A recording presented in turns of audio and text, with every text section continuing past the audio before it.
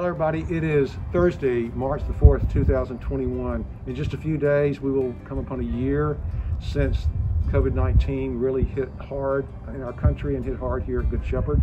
It was March 13th when we decided to shut down in-person services. But since July up until now, we've pretty much been opened up with certain restrictions, guidelines, and protocols, which y'all all know by now. People are starting to get the vaccines.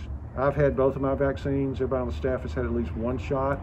And probably many of y'all have already had some of your vaccines as well. And hopefully by the end of May is when we're hoping that everybody that wants a vaccine can get one.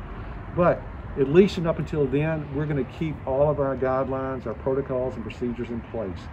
We want to take care of each other. And just because I've had the vaccine doesn't mean that people will not be infected with COVID-19. And just because you have had the vaccine doesn't mean you might be carrying the virus around. So we want to just really take care of each other. So the protocol, you probably know it, but I'll say it again. If you are all feeling bad, cough, fever, aches, tiredness, all those symptoms, do not come. If, for instance, you're getting out of town, a lot of people are traveling now, it would be a good idea when you come back from your traveling to get a test. They're real easy and they're simple to get, especially now. That would just be a good way to continue to take care of each other. We're not infecting each other. So do your self-assessment. When you come to the church, wear a mask. If you don't have one, we have masks. We will take your temperature. That will be done at the door to make sure you're not running a fever. Now here's another thing that we have frankly gotten a little bit, I'll say sloppy on this. Let us do our very, very best not to clump together and congregate in the narthex. I know it's the place where we see people, we get excited, we want to talk to folks we haven't seen in a while, and I'm as guilty of it as anybody else. So I'm going to try better to stay outside until the service starts. Don't clump together. You will come in, the usher will give you, will take your bullet, will take your temperature and give you a bulletin. They will escort you to your seat. You will go to your seat. The first people will sit in the front, and then as people come, we'll rotate our way back. And that's how we'll get together.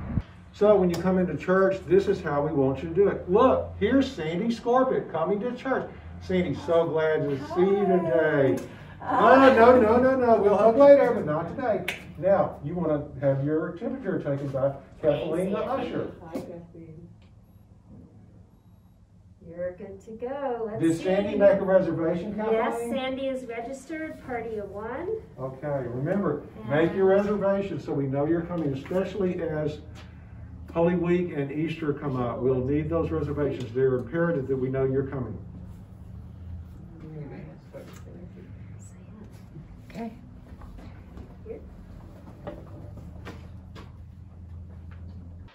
Okay, as we've begun to be here more regularly and things have eased up a little bit on the virus, we've changed some of the ways in which we come and go in the church. The first thing is the altar party. So that would be all the clergy and our verger who acts as the Christopher. We are coming in as normal through the back and all the way to the front. We also will be exiting the same way as we normally do. That just reminds us of how worship has been and will be again in the future. So just know that the altar party, we're doing that. But for you folks that are coming to worship with us, you will come in, as I said, the first people will go to the front and then you'll work your way back. When it's time to leave, the ushers will escort you out. You will go out the door, the sacristy door on the other side of the pulpit, and let them take you out so that everybody can go out and you won't be crossing each other. What you see here in my hands is another change we've made over the last few months. Initially, we just gave bread to everybody as you exited out of the church. What we've got now, these are very neat and clever little containers. Wine on the top, bread on the bottom. We will bring these to you on these trays. I will come like to Kathleen. I will say the body and blood of Christ, and she will take it. We will not give it to you.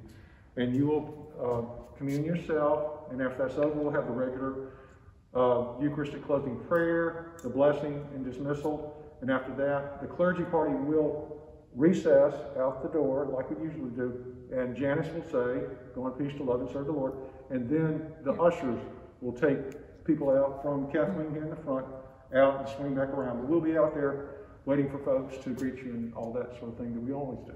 So another thing we've been doing in the last month or so is we're trying to accommodate folks who, for whatever reason, cannot come to in-person service, and we have drive-by communion. So what we do as soon as we can get ourselves outside after the service is over, the clergy and Eucharistic visitors like Kathleen are out here with communion. So we accommodate folks. If you are close by to walk, please do. Because look, there's Tina Kern has come out for a drive-by.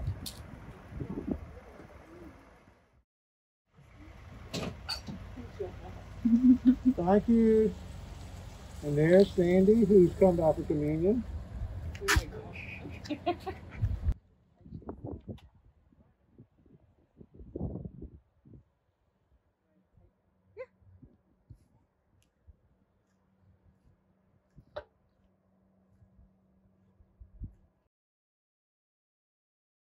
So it's really just as simple as that. If you can and are able to come to worship with us, please do. We worship here at 8 o'clock, 10 o'clock, and 5:05, 3 different services.